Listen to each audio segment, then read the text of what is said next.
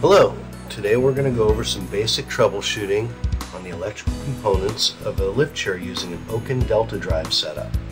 There are four basic components you need to be aware of.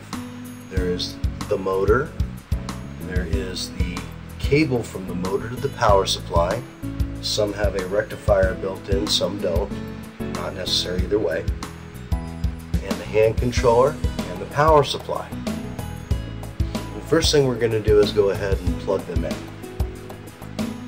So we take our power supply, we're going to plug that into power. And we're going to connect the power cable to the transformer and then to the motor. Then you've got your hand controller, we're going to plug that into the motor as well. Now if everything is functioning properly, when you press the buttons on the hand controller, motor will move forward, in and out.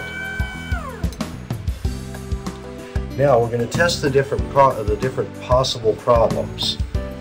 First thing we're going to start with is the power supply. So we have a 24 volt power supply here, pretty much standard on all of these. Let's make sure you guys can see that. Okay, we're going to test the power supply. For safety's sake, I'm using just something I can fit in there, as well as an alligator clip hooked up to the positive test lead. And then you take the negative test lead, you're going to check for DC voltage, and pretty much anything over 24 means that this thing is working okay. So we can roll out the transformer. Go ahead and pull these wires out because we want it to be safe. Okay. Now the next thing you could check would be the power cable, but that's pretty straightforward. Either it's intact or it's not intact. You just check the insulation, make sure it's clean. And then you've got the motor. The motor is very easy to test. Now all meters have a setting on them. You turn it on when you touch the two probes together. Gives you the nifty little contact probe. Then you can check for ohms. And all you need to do is test between this lead and this lead right here. And you see we get no tone there. No tone, or anything over 1 ohm, is okay. Anything less than 1 ohm, or tone with less than 1 ohm, means you need a new motor.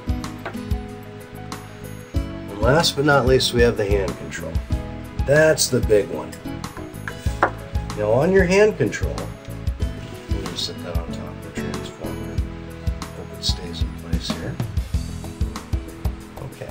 On your hand controller, you're going to want to attach your lead to the outside right here, just on the outside there. And then you've got the two pins. You've got the middle pin, and then the one just to the left of it when the middle pin's pointing down. Now you want to hear that sound when they're touching.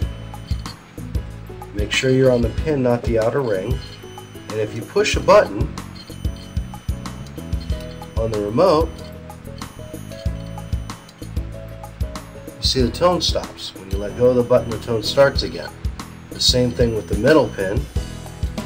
When you press the button, tone stops.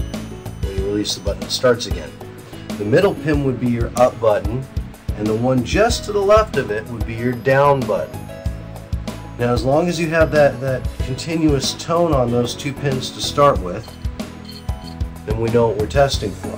You need to make sure that you're looking at it with the little divot, the little dip point up. So the middle pin's going to be down, the one to the left of it is going to be the one you're also testing.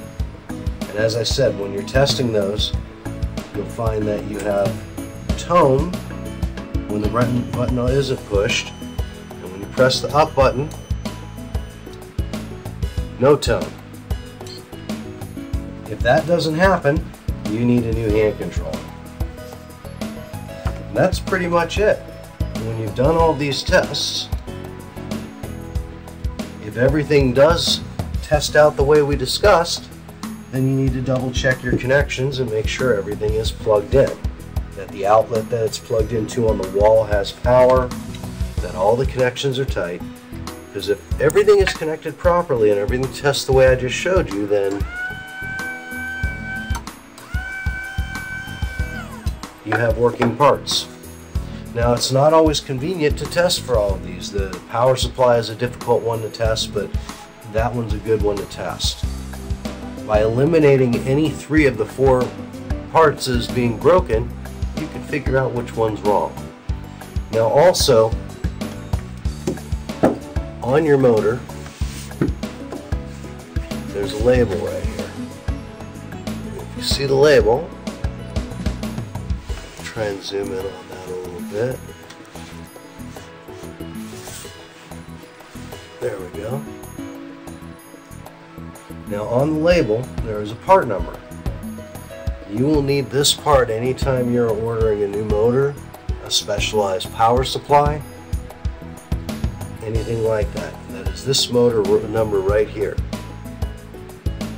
As you can see, it's got numbers and periods. It's an 11-digit number. I'm going to try and push in tighter on that. There we go. So on the label, these are the numbers you're going to be looking for right here. As long as you have those numbers, we can help you get whatever motor you need.